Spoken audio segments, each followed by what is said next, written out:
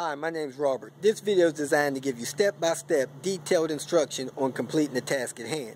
Visit my YouTube channel and watch my disclaimer video. And please like, share, and subscribe. I hope you find the information you're looking for. Thank you very much for watching. These Volvo 850s, every once in a while you'll run into one that the power seats recline, but they don't want to go back up to the upright position. Or the recline feature just don't work at all. So I'm going to dig into this and show you how this is repaired. Now the reason why the seat won't recline or go upright, 9 times out of 10 the motor works, but the cable inside the seat has slipped. It's supposed to have maybe a 1/2 inch out of the top and a 1/2 inch down by the motor. Well, when that cable over the years works its way down, you may have 3/4 of an inch down in the motor and only 1/4 of an inch up top at the transmission. And because that is slipped down, it's not catching the transmission anymore. So you gotta get the cable to re-engage with the transmission. These are the tools I use to fix the seat recliner on the 850. I got my torch, I got a 1/4 inch drive screwdriver set, short extension swivel, and the 8mm. I got a flat tip screwdriver, needle nose pliers, and snips to get those hog rings loose. And if for some reason you have to take the seat out, you get your 3/8 inch ratchet drive with the short extension and the 14mm socket and a breaker to help you break those seat bolts loose. Whenever you're putting these 850 seats back together, you'll also need 10 full-length zip ties, not these little ones. I didn't have any big ones to show you, but get the full-size zip ties. They're about 10 inches long and they're real thick. You'll need that to secure the seat back together. You can usually fix this power seat back while it's still in the car. So first thing we want to do is take the lumbar support knob and remove it. Okay, to remove the lumbar support handle, you turn it out until it stops. Once it stops, you give it a nice tug and turn it again to get it the rest of the way out. Once you get that out, you just pull this piece off there. Now on the back of some of the 850s, they have this latch here that you pull a release up on, and once you pull a release up on, you can fold the seat back forward. So if you have that seat, you're fortunate. Go ahead and fold the seat forward, and then it's easier to get to the next step. On the seat I'm going to work on, I don't see those releases, so what I'm going to do next, I'm going to go down to the hinge of the seat down here, and I'm going to take loose these bull clips or whatever they call them. I'm going to pop all 4 of those loose across the bottom, 4 or 5 of them. Couldn't get a good grip on them with my needle nose, so what I did, I took a flat tip screwdriver, I pried it under the ring, turned it 180 degrees, and that got the clip where I can get it loose. So I had 4 of them across the bottom. Next thing you want to do is take the side of the vinyl loose from the seat, so I'll have to release this side control here. As you can see, this thing has an airbag in it. The airbag comes out of here if the trigger's activated. So what you want to do is you want to pull up on this, just jerk it up, and then you want to unplug it so that you get some slack out of the cable. So I'm going to reach down here and unplug it. Now that I got the plug unplugged, I lift it up a little bit and I punch it back just a little bit, and now you can see the airbag trigger. If you knock that into this, it'll trigger that airbag, scare the heck out of you. Sounds like a shotgun going off. So you get this side piece off, and on the inside of this side piece there's a safety catch for this airbag trigger. You place that in there so you don't accidentally trip that airbag, and you get this out of the way. Now that the side thing's out of the way, you can pull this vinyl down and off of the side of the seat. It's easier to do with two hands, but basically it's caught in there. So let me set the camera down and uncatch that. Okay, the easiest way for me to get this vinyl off of this plastic down here was to roll my needle nose pliers in there and then twist it and unroll it from there. So now that the cover is not attached to the bottom of the seat anymore. Now that the hook rings are off the bottom and the sides are released, you want to peel the skin of the seat up off of the cushion. Now there's going to be a couple of rings on the way that you'll have to take loose as you go up, but just start at the front, work your way around and peel it up. It only takes a few minutes and you'll break those other clips loose as you get to them. So as I start peeling the skin up, you look down here and you notice there's a clip ring there and there's a clip ring on the other side, so I'm going to break those loose.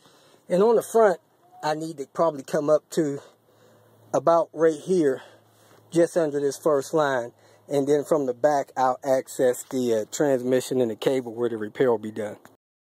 Now I've taken 2 sets of these rings loose on either side. Try not to pull this too hard or you actually pull the wire through the foam. It looks like I could take one more loose to have easy access from the back.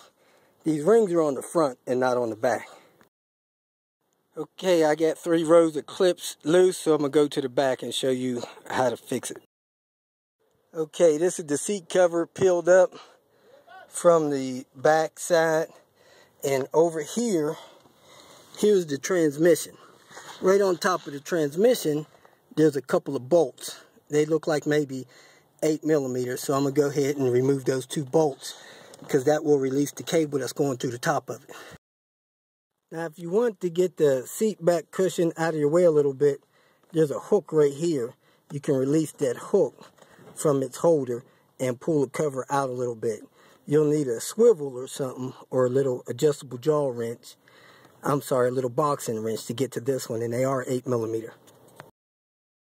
Okay, after you got both of those screws out, you lift this bracket up and get it off the cable, get your cable out. Now as you see, when I pulled the cable out, it's not showing any tip of the cable sticking out of there. And that's not good. That's probably why it's not catching in the transmission. So even though I didn't have any experience with this seat, this one probably wasn't reclining.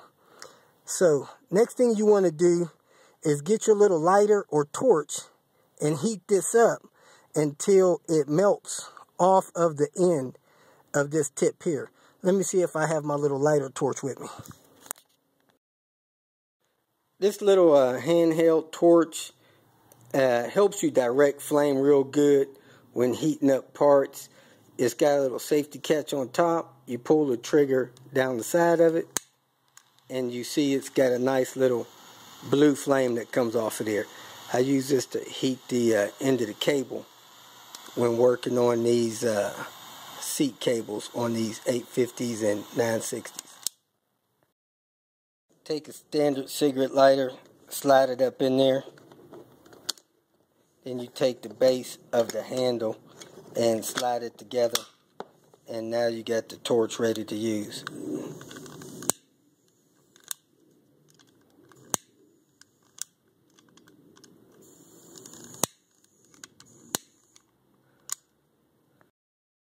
Okay, I didn't have my lighter torch with me, but what you do is you heat up this plastic sleeve, and with a pair of pliers, you go ahead and pull the sleeve off. Now, once the sleeve comes off, you'll see the tip of the cable. Now, that's not enough tip in the cable to stick down in that motor. So you could do one of 2 things. One, you can pull it out a little bit so that it begins to grab again. But what I would suggest you do is cut about 1/4 of an inch off of this cable. So let me go ahead and cut this off so I can show you what I mean. Now this is the cable barely coming out of the sleeve. You can grab it with a pair of pliers or even with your finger and pull it out further. So you could pull it out further. The further you pull it out, now you're pulling it out of the motor. You push it back in, now it's in the motor. Now you can plug that seat switch in and activate the seat switch and see if this turns to make sure that it's sticking in the motor. But what I normally do is I pull it out about a 1/2 inch like this, and then I cut about that much of the plastic off with a razor blade. Once I cut that off, now I have, instead of a 1/2 inch, I have 3/4 inch. Then I take the sleeve, heat the sleeve back up, and slide the sleeve back over the end of the cable so that the sleeve is all the way down to there inside the cable plastic the way it's supposed to be. That way I got that much of the tip of the cable sticking out. 1/4 inch to a 1/2 inch of the cable actually sticking out of it. Then I guide it back into the transmission. So let me go ahead and do that. So just to repeat myself, you heat up this metal sleeve. Now it's hot. Now you grab it with needle nose pliers or something while you're heating it. Then you slide it over this plastic cable until it comes down to this bump in the cable so that it's all the way secure. Now I got that much of the cable sticking out.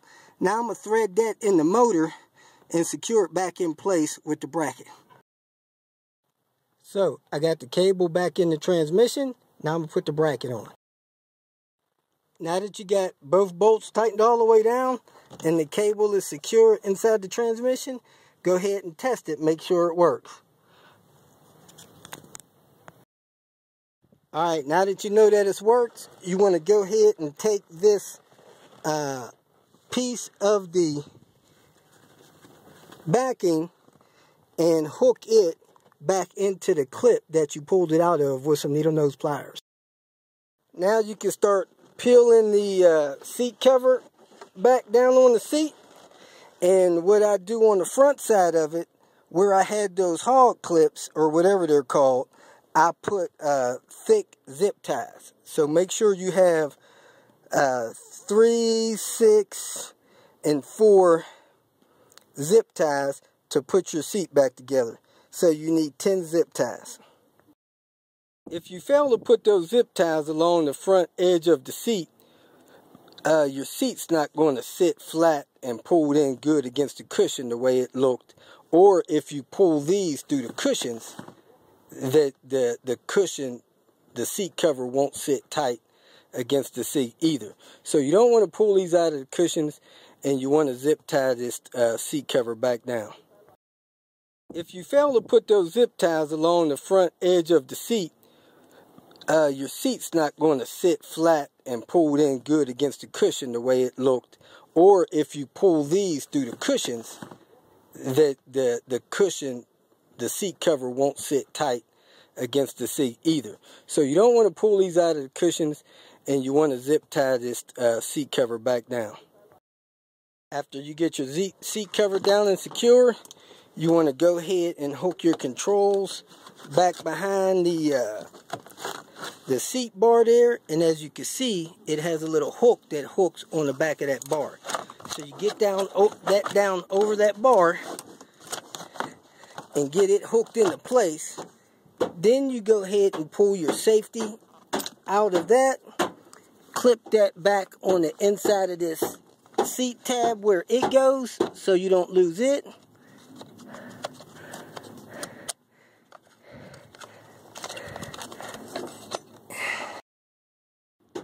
Once you get that clip back in the seat part the way it's supposed to be, you go ahead and put your cord down over where it needs to be, set this in place, and knock it down. Now that's locked in place, your seat's plugged up, and everything should work. Alright, once you're putting the seat back together, put that sleeve back over it. It only goes in one way. Then you work your knob in until it catches. You push it and turn it. It turns real hard. Once it goes in a little bit, you have to push it and turn it again to get it the rest of the way in. Then it's set. Now if you look closely, you'll see the seat move as I move the lumbar handle. If you feel that this information was beneficial, please like it and share it with your social media friends. You can also subscribe to my channel so that you can get notification of future videos that I post. Visit my channel. I have all types of do-it-yourself videos there. You can leave questions here and I'll try to respond to them as quick as possible. You can also visit my website at robertspinner.com. Thanks again for watching.